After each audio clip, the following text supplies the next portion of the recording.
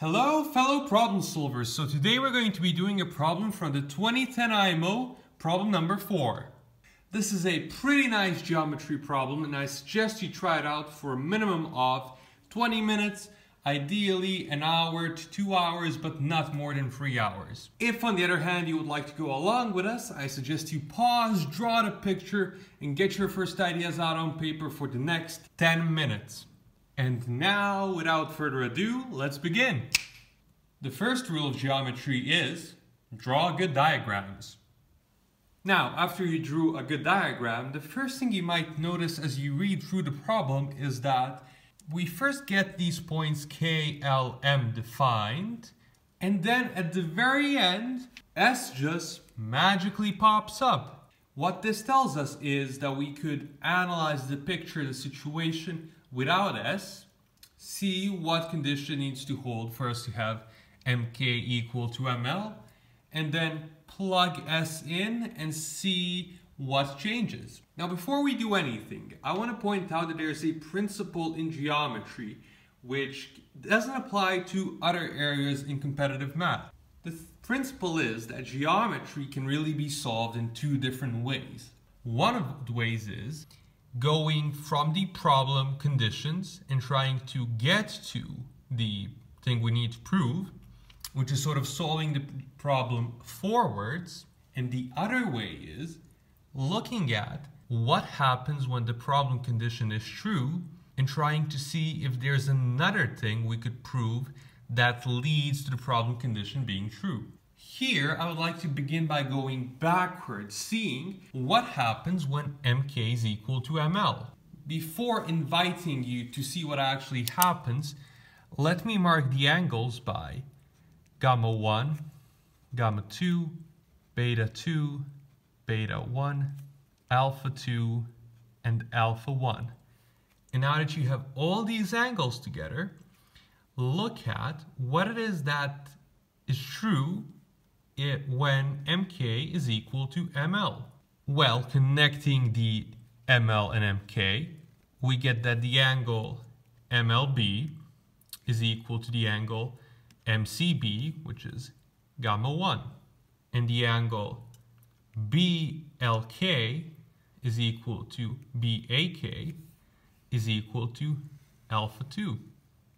Similarly, on the other side, we have the angle mka is equal to mca is equal to gamma 2, and the angle akl is equal to abl is equal to beta 1.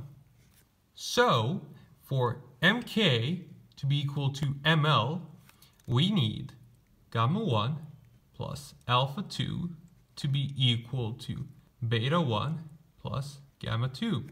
And now that we have an idea as to what we need, let's go forward and see what it is we have. So now we're switching to going forward, which means let's see how can we take advantage of the fact that SC is equal to SP.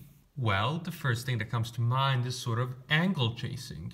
What we get from angle chasing is when we connect SP here, we use the fact that SC is tangent to the circumcircle of ABC, which means this angle right here is beta, where beta is beta 1 plus beta 2, and alpha is alpha 1 plus alpha 2, and gamma is gamma 1 plus gamma 2.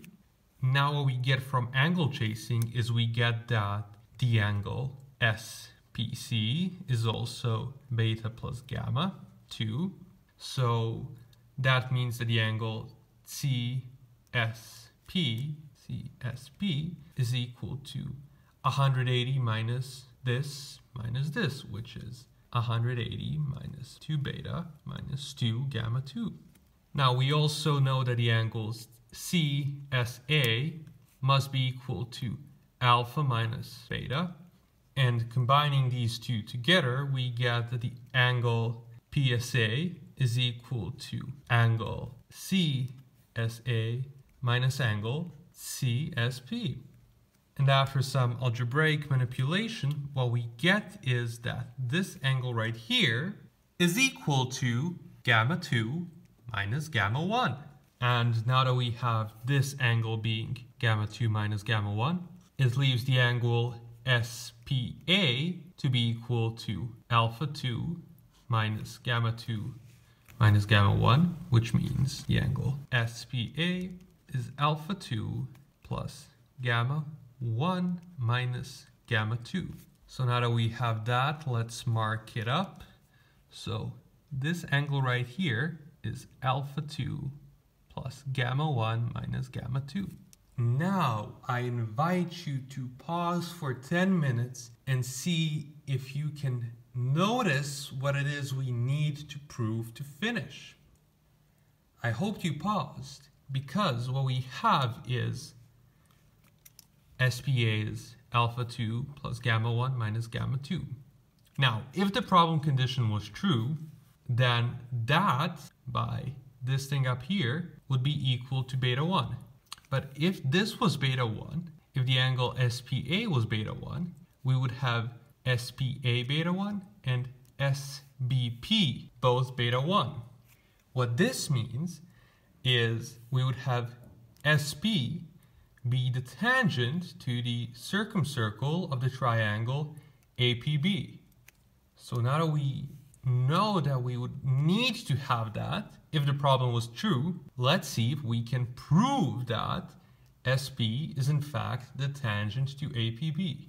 What you may also notice is that with this configuration, we don't need KLM. Now that we know what it is we need to prove, K, L, and M are totally useless to us. So now let's draw a nicer picture.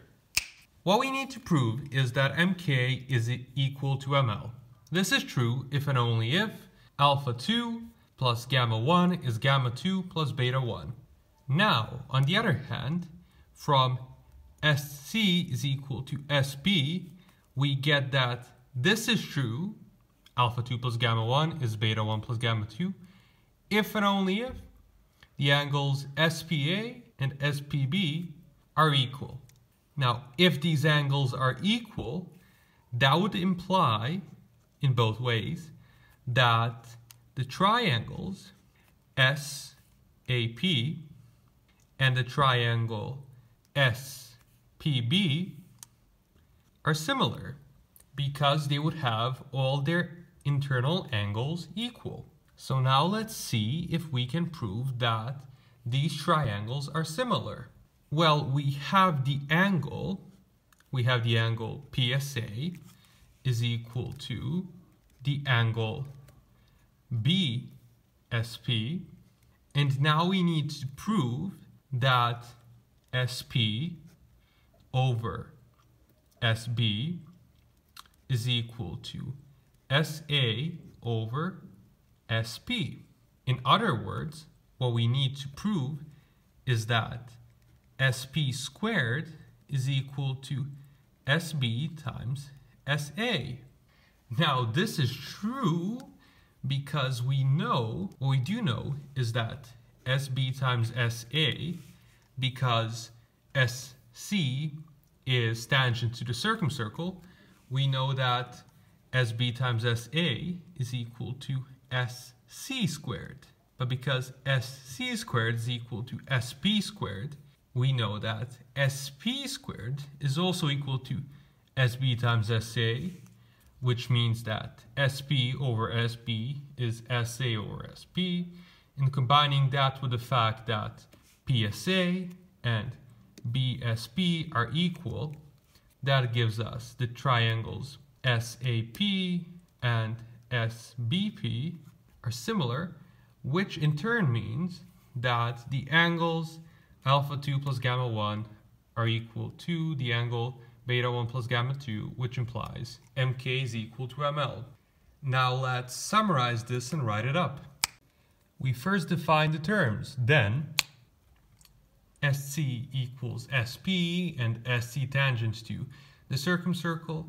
We have that SP squared is equal to SC squared is equal to SA times SB, which here implies SPA is equal to the angle SPB from the side angle side similarity rule, because we have SA over SP is SP over SB, and the angles PSA and BSP are the same.